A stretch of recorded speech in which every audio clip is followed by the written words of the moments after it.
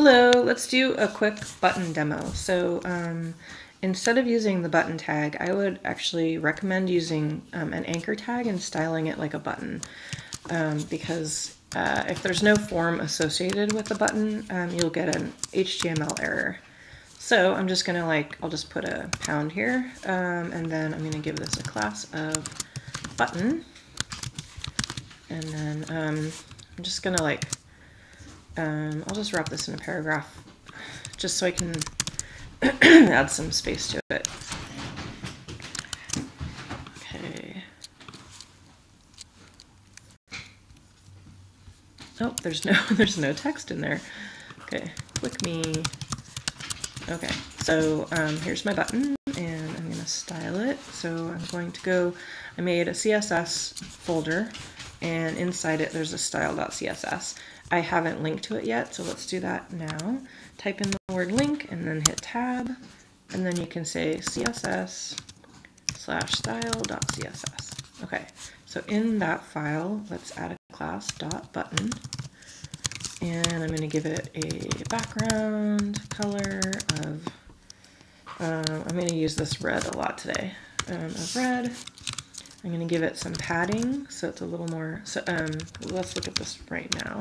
If we look at now, it just colors sort of the basic area, so we want to add some padding to that.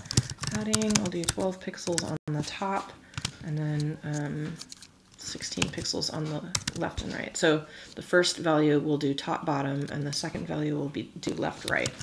Let's take a look at that. Okay, a little better. And then let's add border radius. So border radius is pretty sweet. You can change the shape of squares and rectangles. So if I was to say 50%, I could get a circle, or in this case an oval because it's not square. This is a nice one to use. But let's do just some slightly rounded corners. So I'm going to say 12 pixels. So we've got sort of button-like thing. Let's change that text and get rid of that underline. I'm going to say color equals white, and then I'm going to say text decoration none. Okay, so basic button setup. Let's do the hover state. So I want to have a .button colon hover, and this is going to be if I mouse over it. So maybe on hover, we'll change the background color to, this is a yellow color, FF9900. Okay, hover. Okay, so we know that hover works. What we're going to do is we're going to set up an animation. Oh, one more? Okay, we'll do this first. Okay, so animation name. We're going to just give it a name. So I'm going to say button dash hover. Animation. See how that is not purple? It's because I had a typo there. Okay. And then animation duration. And this is going to be how long it takes for it to run this animation. So I'll say 1 second for now. And then we're going to have an @ keyframes. @keyframes. And then we're going to name it the same thing. We're going to give it this name of button hover. And then we're going to do some curly brackets. So there's a few ways to do this. Let's look up how to style that. W3C animations. Okay, I think this is the basic one. So first let's do from to. So it's going to start at something, from, and then it's going to end at something. So in this case, let's just two. So I'm going to put that in the two. I'm going to say background color is going to go to this yellow, and I'm going to say that it's going to go from this red. Okay, so let's give this a try. Okay, so it's doing that in 1 second, but see how it snaps back? We want to add animation timing function, I believe. timing function forwards.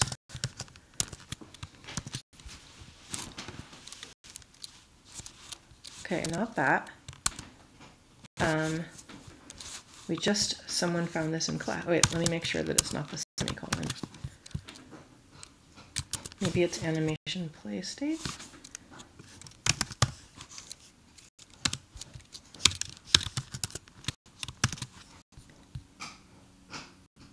Nope, totally forgot. Let me look it up. CSS animation, CSS, animation fill mode. Okay, there we go. Okay, so animation fill mode. That one, I always forget that one. Okay, so now when we hover, it should just stay at the end. Okay, awesome.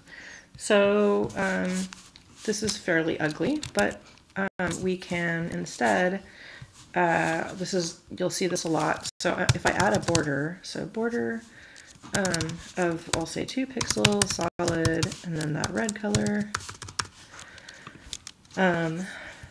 I can go from, let's see, let's do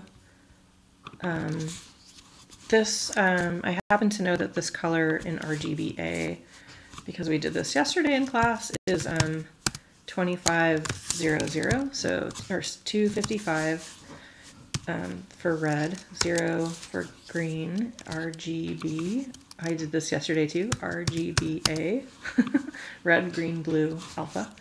Okay, 0, and then the alpha channel, we can, in this case, let's set it to 0. So at first there's not going to be any red, and then instead of this, I want to copy this. We're going to go from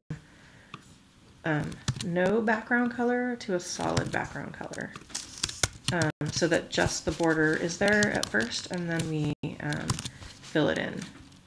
And of course, that text color is not going to work as white. I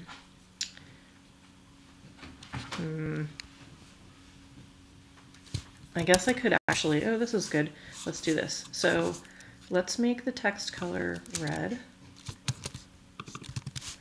And then we want it to change.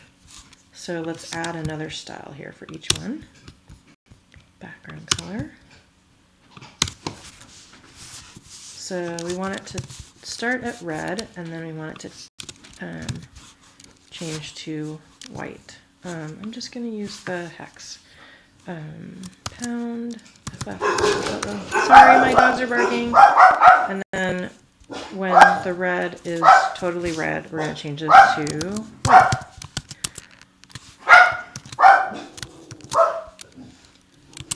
Okay, didn't quite get it right. Let's see. Color,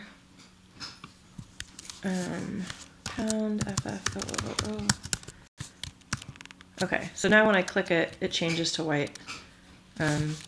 Okay, so in CSS, if you do a search for W3S or W3C, CSS animations, you'll get to this tab, this animations tab.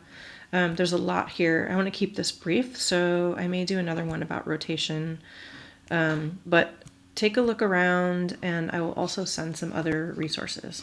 All right, thanks.